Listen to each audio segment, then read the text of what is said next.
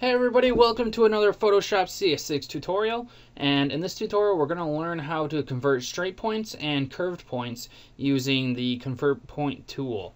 So go ahead and make a path on a blank document, and I'm just going to make a triangle. Doesn't have to be perfect. So we've got a triangle here, 3 points, and right now the anchor points are all straight points because I didn't click and drag when I was making the points.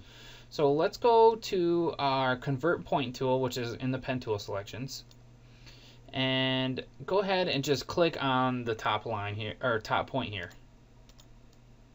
and drag. And now you can see that we're able to convert this point from a straight point into a curved point.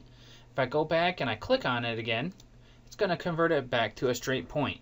So what the curved point tool does is it lets you convert existing points on a path from curved to straight.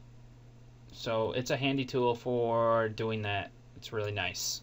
So that was just a quick tip that I wanted to show you guys, and now you know how to convert the points. So thanks for watching this tutorial, and we'll get on to the next tutorial where we're going to be learning a bit more about clipping paths. So see you guys there, and have a good one.